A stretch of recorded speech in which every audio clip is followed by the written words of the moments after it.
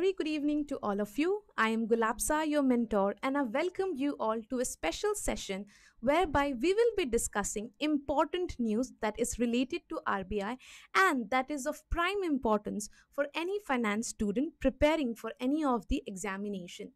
So in today's session, we will be discussing why has RBI liberated the forex flows in India and what does that mean for the Indian economy. But before that, there are two pieces of information for you guys. The first is that we have started with the live classes, the schedule of which has been shared to you over the Telegram group. The live classes has been started for RBI, SEBI as well as for NABARD. And for subjects such as management and ESI, it will be starting from 15th of July. If you have not enrolled in the courses, please do visit our website, check the course and enroll for the same. Apart from that, if you have still not downloaded our app, you can do so by going on to the Google Play Store. This app is one-stop solution for any exam-related updates, live video sessions, monthly magazines, topper strategies, past year papers, as well as daily quizzes and general knowledge. So this app will help you better prepare for the examination which you are aspiring to succeed in. So, what is the agenda for today? So, today we will be talking about the liberalization of forex flows by RBI through the measures such as exemptions from reserve requirements, ceiling on interest rates, FPI investments in debt, foreign currency lending, and doubling the annual overseas borrowing limits for companies. So, RBI has taken several measures under these five heads, and using these measures, RBI is trying to liberalize, enhance as well as increase the forex flows in India. And why is RBI trying to do so? For the obvious reason that our rupee has been slipping down, right? Our rupee has been slipping down, and in order to support the rupee, we need sufficient amount of forex. And in order to increase forex, RBI has come up with these five major steps which it believes that it will result in an increase in forex which can be utilized to support the rupee and stabilize the rupee in India. I hope the agenda for today is clear. So let's get started. Now, as we all know that the global economy at large has been facing problems and concerns of recession as well as stagflation. And this can be seen from the signs such as high volatility in prices, sell-off of the assets and large spillover effects whereby there has been huge exodus of capital, huge exodus or capital flights from emerging countries to safe haven countries or where the currency is more stable. तो जितनी भी emerging countries हैं suppose such as India, वहाँ से पैसे निकाल कर FPIs are trying to invest in other safe haven countries, and this has resulted in two major effects. First, there has been a retrenchment in the portfolio flows, that is the foreign portfolio inflows, and secondly, there has been persistent downward pressure on the currencies. तो जितनी भी emerging countries हैं उनकी currencies पे बहुत ज़्यादा downward pressure आया है. There has been depreciating concerns on the currency. If we talk about India, then as of now, our Indian rupee has depreciated by 4.1% against the US dollar. And if we look at the growth prospects of India, we can see that India is still strong and resilient enough to support its rupee. However, RBI, in order to support it in a much better way, has come up with several measures. And why has RBI come up with these measures? RBI has come up with these measures in order to have more liquidity in the forex market so that any kind of dollar tightness that has occurred can be reduced with the objective of ensuring orderly market functioning. तो RBI ने closely monitor किया है liquidity conditions को forex market में, and it has come up with the following measures so that it can boost the forex inflows in India and at the same time support the rupee. So first measure which has been taken by RBI is the exemption from reserve requirements. As we all know, what are reserve requirements? So reserve requirements are basically our CRR and SLR, right? cash reserve ratio and the statutory liquidity ratio, which is calculated as a percentage of the net demand and time liabilities. तो RBI ने क्या सोचा है that it will exempt certain companies, certain sets of depositors from this reserve requirement, and by doing so it will attract foreign flows and increase the credit creation in the economy. अब देखो RBI ने क्या किया है. RBI has, so earlier क्या होता था that any type of foreign currency non-resident deposits as well as non-resident external rupee deposits. अब ये दो तरीके के deposits हैं which are done by non-residents.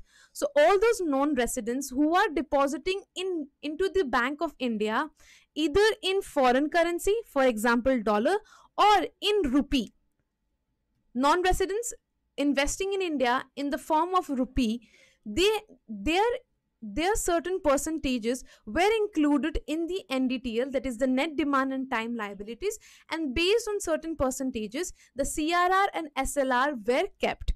But now RBI has decided that it will exempt such investments, such deposits from maintaining any reserve requirement from the time period July 1st 2022 to November 4, 2022. And what will be the implication of this? So while doing this, RBI or the banks can attract more foreign flows. Why will RBI will attract more foreign flows? Because of the obvious reason that the bank will now have more money available with it to lend it to borrowers, and thereby it will be in a better position to provide better returns to these non-residents who are investing in the form of foreign currency or Indian rupee, and thereby the banks can also increase the credit creation and provide more better returns to the investors. So I hope the implication is clear to you. और ऐसा करने से there will be an increase in the foreign flows through this foreign currency non-resident term deposits. I hope this first measure which has been taken by RBI is clear to you.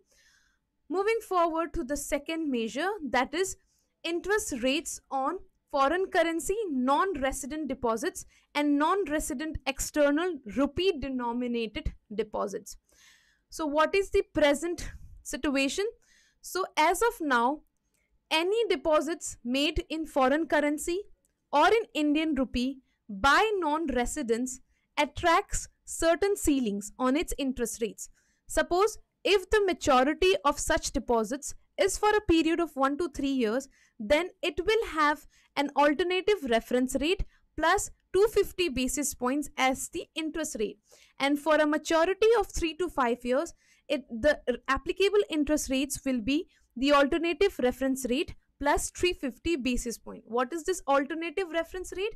Now there are certain rates which are being used by banks to provide interest on the deposits that it is being taking on. So alternative reference rates are overnight rates. ठीक है, ये overnight rates होता है, and these rates are based on certain reference rates such as your LIBOR, that is the London interbank rate, or other rates. It can be of the European nations rate. तो इस rate पे 250 basis points, that is 2.5%, और 350 basis point, that is 3.5% interest rate ceiling होती थी जो non resident को उनके term deposits पे मिलता था. And one more criteria was that any interest that is paid on non-resident rupee deposits will always be lesser than any interest that is paid on rupee denominated domestic deposits. Suppose quite domestic, suppose there is a resident and there is a non-resident. Now both are making deposits in an Indian bank and in terms of rupee. ठीक है, तो इसको जो return मिलेगा, the resident will be receiving more interest than the non-resident. So this was the criteria as of now. However, in order to boost the forex flows, just a second guys, let me clean. Yes, now in order to boost forex inflows in India, RBI has removed this ceiling on the interest rate temporarily between 7th July to 31st October 2022. And now since this rates has been removed, the foreign currency, the non-residents depositing in foreign currency or in Indian rupee will be getting more better returns, and thereby RBI as well as the banks can attract more deposits into the domestic banking system, and the banks at the same time can reduce the cost of funds that it has to undertake in order to provide for this deposits. कैसे reduce होगा? Suppose अब इनको ये ceiling follow नहीं करना है, so now the banks will be providing interest on the same basis as it has been providing to the domestic investors. तो जो डोमेस्टिक इन्वेस्टर्स को मिलता था वही इंटरेस्ट अब एनआरई डिपॉजिटर्स को भी मिलेगा, नॉन रेसिडेंट डिपॉजिटर्स को भी मिलेगा. Thereby the cost of funding for the banks will reduce, and since the cost of funding for the banks will reduce, the banks will be in a better position to provide for higher returns. क्योंकि उसकी cost कम हो रही है तो वो higher returns provide कर सकता है नॉन रेसिडेंट डिपॉजिट्स के लिए. देयरबाय दोनों के लिए विन विन सिचुएशन है, as well as this will result in an increase in the forex, and thereby this forex can be utilized by RBI in order to support the rupee. I hope this is clear to you. Now moving forward to the third measures that has been taken by RBI, and that is investment in debt by the foreign portfolio investors. अब तक आपको ये पता होगा that foreign portfolio investors usually invest in stocks and equities, but ऐसा नहीं है. In order to encourage their investment in government securities as well as in corporate bonds, the government of India, the RBI, in consultation with SEBI, has provided with 3 channels through which you can invest. An FPI, a non-resident, can invest in government securities as well as corporate bonds, that is in debt instruments. आप debt instruments में भी invest कर सकते हो. These 3 channels are MTF, that is the medium term framework, then we have the voluntary retention route, and third we have the fully accessible route. ठीक है, तो 3 channels है जिसके थ्रू आप डेट इंस्ट्रूमेंट्स में इन्वेस्ट कर सकते हो. And as of now, if we talk about the fully accessible route, what are these fully accessible route? This means that under these route the FPI can invest in the debt instrument without any restrictions or limitations. आपके ऊपर कोई restriction नहीं होगा. जैसे domestic investors invest करते हैं, foreign investors can also invest under these route without any restrictions. Or under the FAR, that is the fully accessible route, RBI has specified certain securities, और इस securities में ही restrictions बिल्कुल zero हैं. As it is आप invest कर सकते हो. This specified securities are all central government securities with 5, 10 or 30 years of maturity. These securities are known as specified securities. However, in order to provide more choices to the foreign portfolio investors as well as to have more liquidity in the debt instruments, RBI has now said that any government security having maturity of 7 years or 14 years will be included in the specified securities. इसका implication क्या होगा? Since more choices are provided to the FPI, there will be more liquidity, that is more forex flows, and thereby using those forex flows we can utilize the amount to support the rupee. ठीक है, talking about the medium term framework, इसमें क्या होता है? Medium term framework में RBI allows foreign portfolio investors to invest in debt securities with certain regulations or certain restrictions. These restrictions are known as macro prudential short term limit. अब ये short term limit क्या है कि अगर foreign portfolio investors invest in government securities or corporate bonds, then such investments can be in short term security, that is it can be less than 1 year maturity, only up to a maximum of 30% investment. Suppose FPI $100 invest करना चाहता है, then only up to a maximum of $30 can have a maturity less than 1 year. मतलब $30 maximum limit है, इससे कम ही होना चाहिए जिसकी maturity less than 1 year है. Remaining $70 should have maturity more than 1 year. इनकी मेच्योरिटी मोर देन 1 ईयर होनी चाहिए, right? But in order to in order to have diverse sources of forex fund, RBI has exempted this macro prudential short term limit till October 31st 2022. That means that अगर FPI invest करना चाहता है medium term framework में, then it can do so for a period less than 1 year. कोई ऐसे 30% 40% की limit नहीं है. अब आप 100% भी इन्वेस्ट कर सकते हो having मैच्योरिटीज of less than 1 year. Apart from that, FPI investing in corporate debt securities, corporate debt instruments में आप इन्वेस्ट कर रहे हो, तो as of now you had to invest for a minimum of 1 year. Government securities में less than 1 year हो सकता था, but to A maximum of 30%. But if you're investing in corporate debt instruments, then you had to invest for a minimum of 1 year. That means आप money market instruments में अब तक invest नहीं कर पा रहे थे, आपको 1 year तक invest करना पड़ रहा था.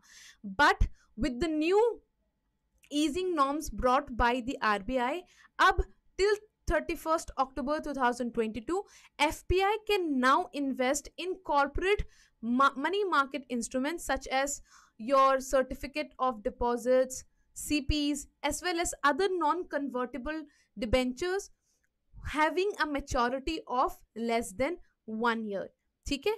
And you are also being provided with the option that if you want to invest more than 1 year, then you are free to do so. ठीक है? तो इससे क्या होगा? अब देखो तीन चीजें हैं. अब मैंने आपको बता दिया जो MTF है, that is the medium term framework, इसके अंदर there are certain restrictions which you have to follow if you are investing into debt instruments, and this restrictions are for the FPI investors. ये restriction क्या था कि maximum 30% investment आप short term security में कर सकते हो, remaining need to be done in maturity more than 1 year. Talking about voluntary retention route.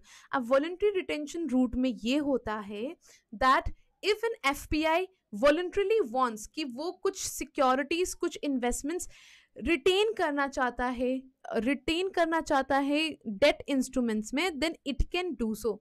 There will be certain restrictions, certain macro prudential restrictions which it will have to follow, and voluntarily it can deposit certain percentage of its investment in the voluntary retention route. ठीक है?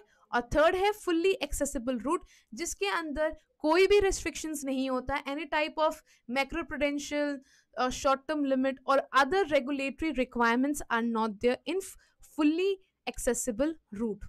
ठीक है? अब इससे क्या हुआ है? First, there has been an increase in choices for the FPI.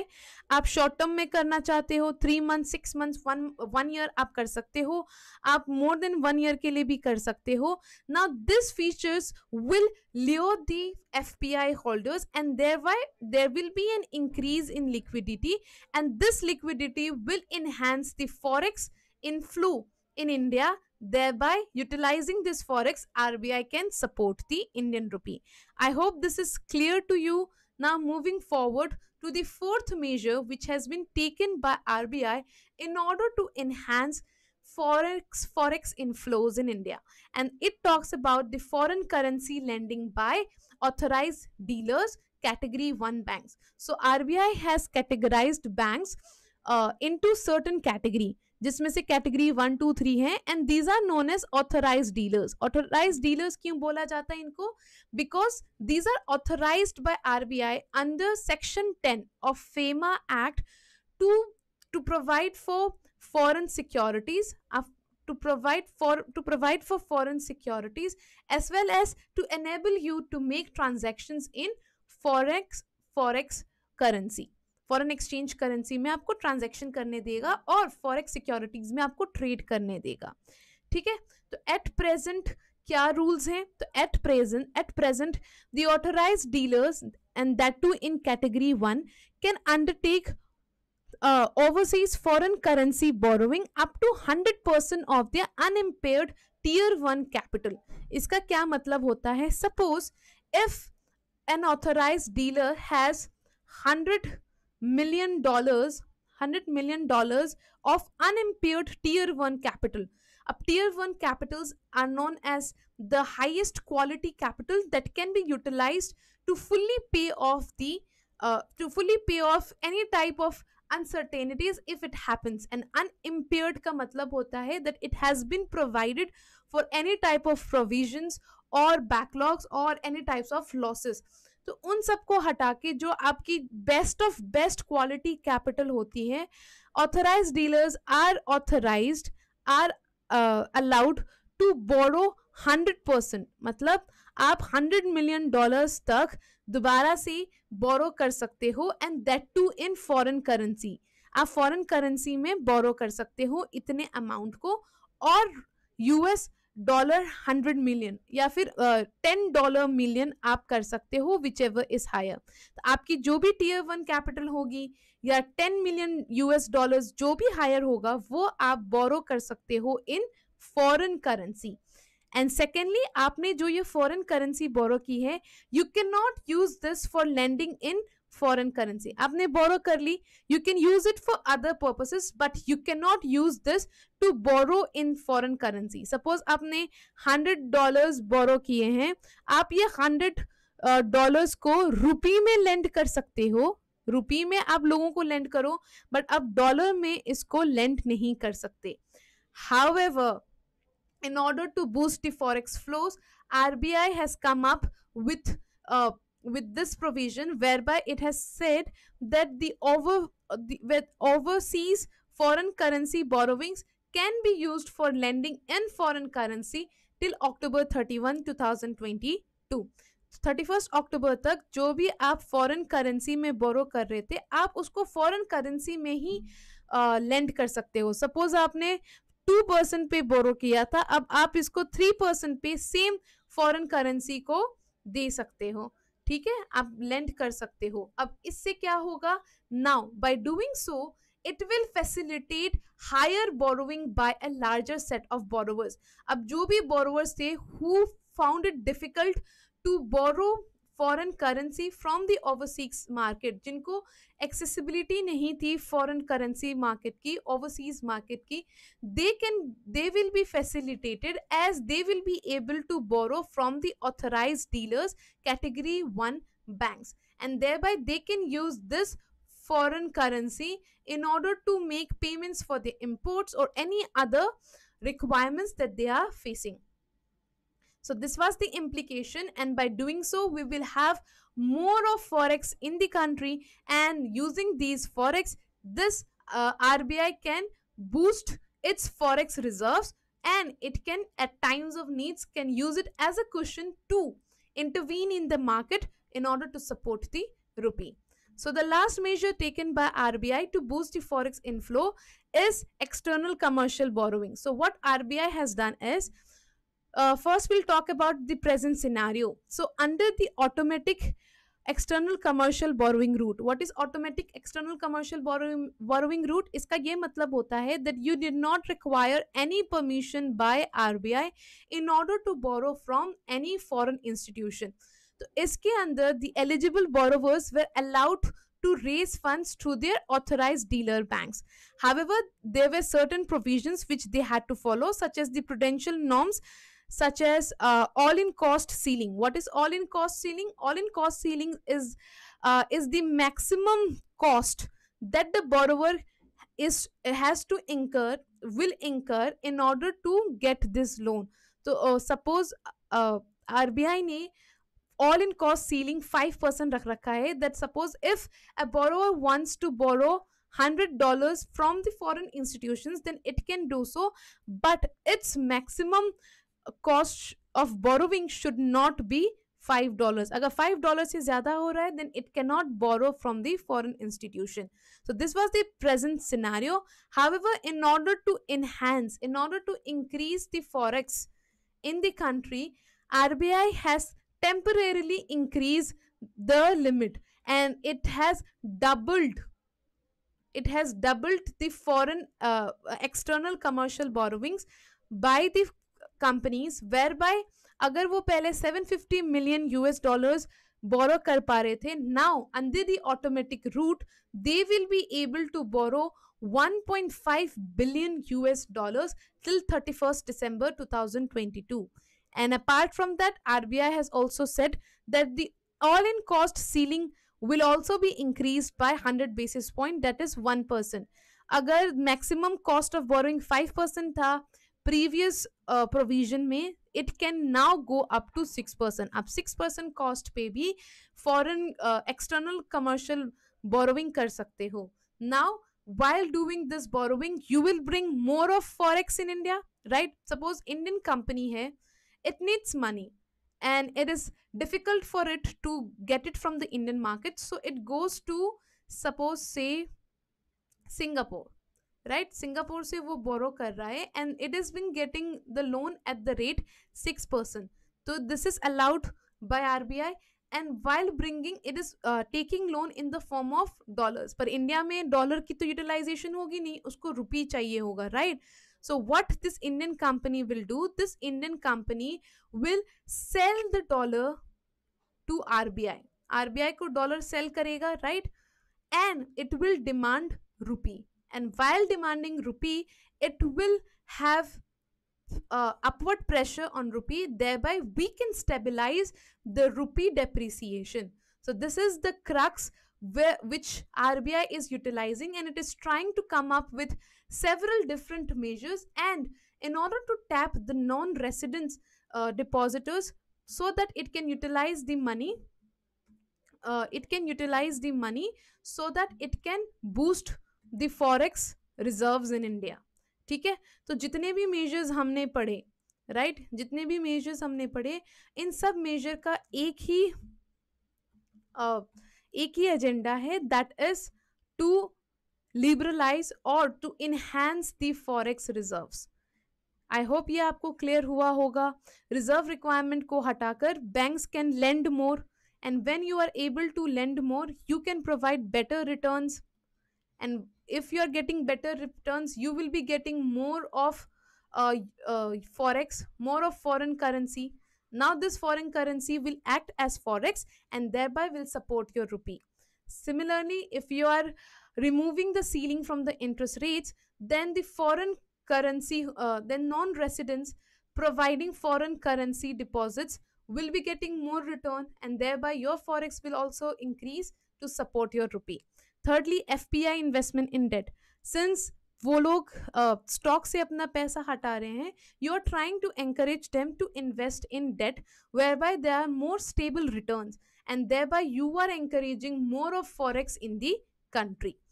Fourthly, foreign currency lending by authorized dealers. Earlier जो भी वो borrow कर रहे थे, they were not allowed to lend in foreign currency, but now this for authorized dealers can lend in foreign currency, which the Indian individual or the company will sell to RBI, and it will demand rupee, thereby boosting the demand for rupee and appreciating the rupee.